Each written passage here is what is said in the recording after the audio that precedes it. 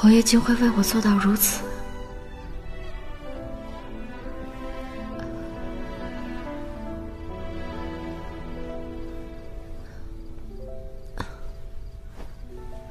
哎，等等，姑娘，你醒了。侯爷在这守了我一夜。你中了毒，昏迷了2天2夜。放心吧，你身上毒已解，没事了。我原以为自己福大命大，能熬过这一切，没想到还是道高一尺，魔高一丈，阴沟里翻了船。还疼吗？身上毒虽解，但伤口犹在。子明吩咐过，要及时上药，才不会留下疤痕。来，我帮你。我自己来吧。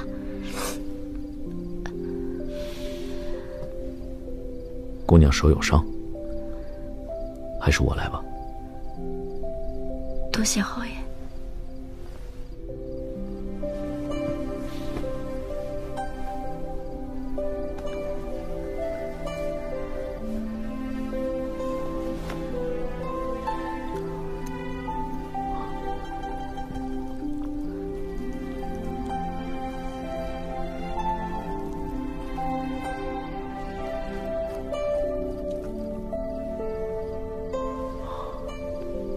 好了，那名刺客不置姑娘于死地，绝不罢休。姑娘就安心住在这里，在下保姑娘周全，不会让姑娘落入危险。多谢侯爷。这次侯爷救我，又用了什么名贵丹药？只要姑娘平安无事，其他的都不重要。这是侯爷第3次救我，我都会记得。江姑娘，其实……快救火！侯爷，马就不知怎么着了火，踏雪受惊冲了出来，可他只认侯爷，兄弟们怎么也拉不住。侯爷，你快去吧，我没事。我去拒救来。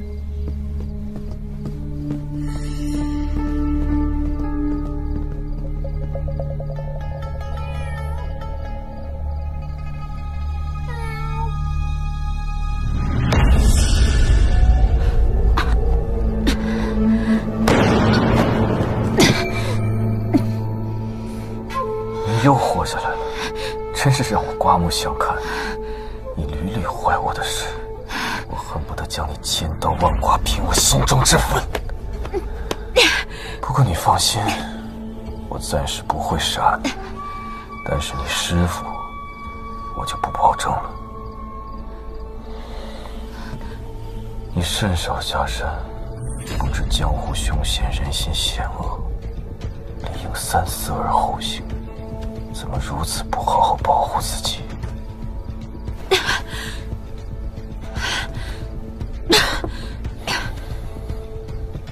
你到底要干什么？保守秘密，把你知道的都烂在肚子里。我根本不知道你是谁，我也不认识你，我帮你隐瞒什么秘密？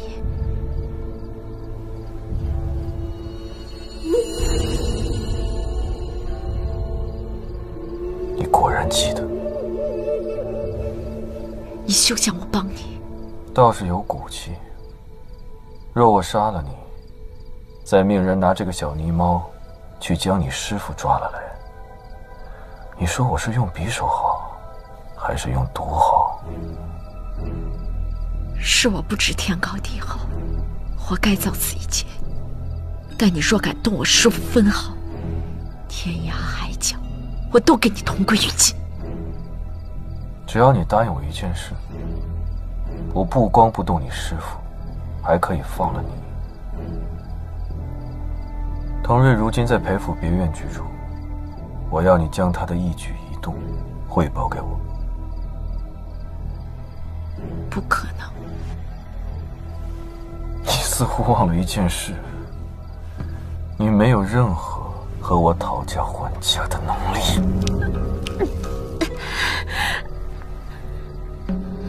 你，还有你师父，在我眼中就如同这泥猫一样，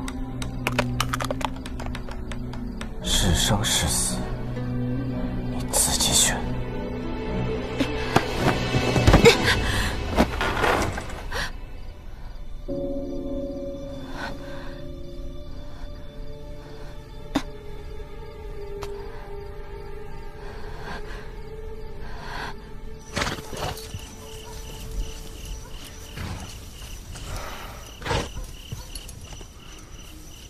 侯爷，这火怎么起得莫名其妙的？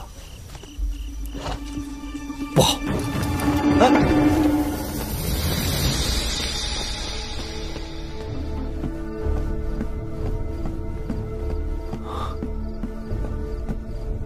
姑娘，没事吧？突然着火，吓了我一大跳。无妨，火已经灭了。话说，姑娘在中毒昏迷之前，有想起什么吗？我想起那刺客威胁我，说只要我想逃走，他就肯定能把我救出来。只是这个？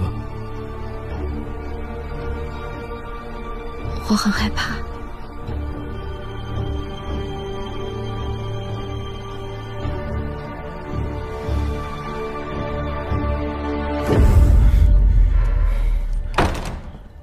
我险些没能脱身，没想到剑顶侯府的马厩也守卫那么严。裴氏长风卫，并非浪得虚名啊。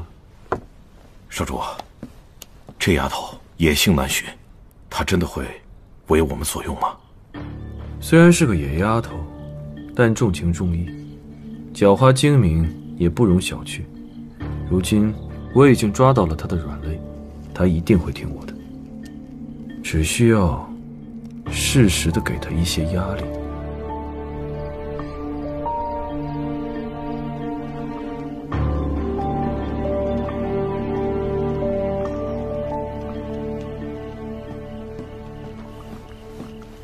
侯爷，已查明起火原因是马儿打架撞翻油灯，点着了草料。属下一名今夜当值的各领20军棍，军中各营也都发了告诫。你加派人手，暗中盯着这份名单中的人。是。这些都是朝中要臣，侯爷是怀疑刺客那晚和我交手，东躲西闪，似乎是很怕我从身法招式上认出他来。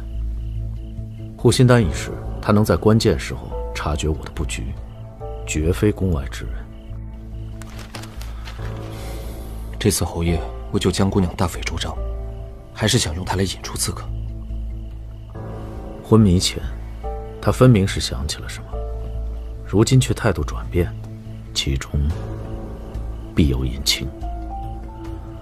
看来宠必须得坐实，才好将她留在身边，慢慢打探。这江姑娘尚算是客，怎会甘愿违背？她虽倔强乖张，但心中柔软。她想报我的救命之恩，我便有机会。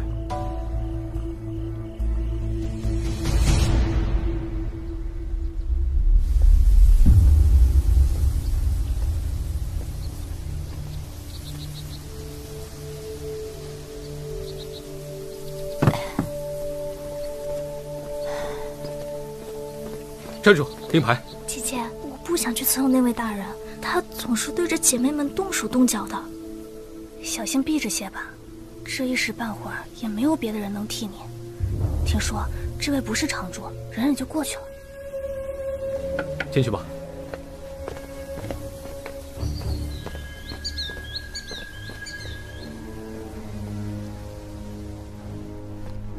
若我听那没脸猫的，岂不是助纣为虐？可要是不听他的，那不是又连累了师傅？不行，我要把主动权掌握在自己手里。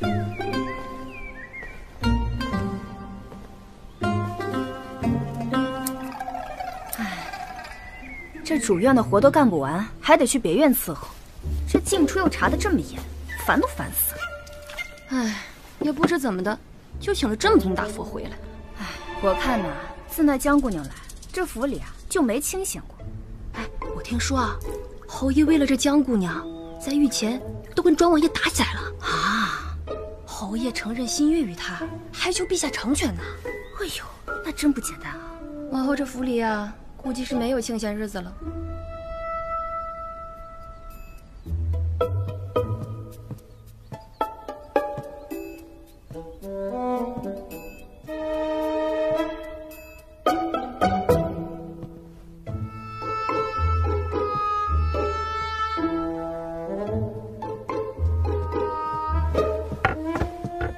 这就是宠婢待遇啊！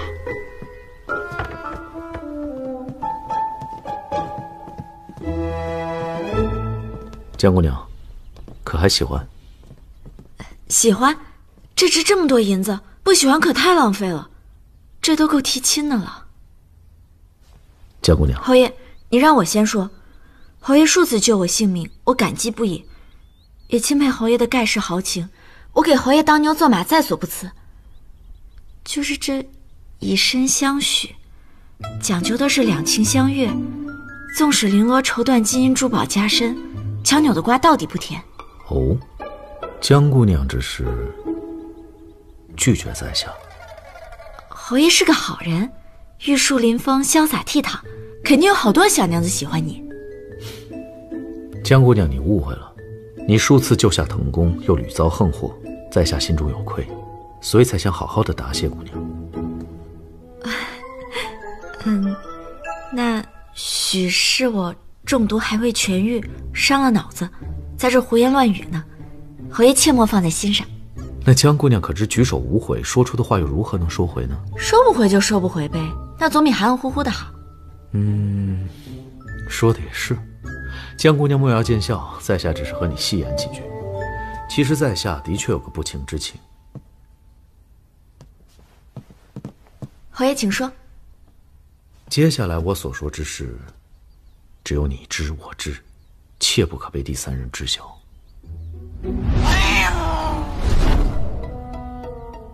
我向陛下承认专宠于你不假，但那是为拿解药的权宜之计。只是如此一来，从今往后，我们在旁人面前的确得做一做戏，否则被人看破，你我都犯了欺君之罪。欺君之罪？那你是不是要掉脑袋？姑娘不担心你自己吗？我大不了就跑呗。我师父都说了，我就是条泥鳅，天下那么大，抓条泥鳅哪那么容易？不过我当然知道，现在不能跑。在下想请姑娘扮成我的婢女。扮婢女？我知道姑娘是无辜被卷进此事，但若我说出你是证人，曾见过刺客，朝中势必会追查全盘始末，包括刺客有何特征，甚至追查姑娘的来历。再者，那名刺客神出鬼没，揽月楼一事，的确让我心有余悸。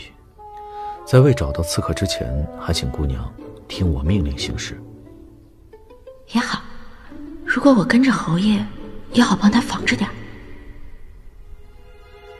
那这戏要怎么做？人前你需视我为主君，还要委屈江姑娘学学府中婢女的基本礼仪。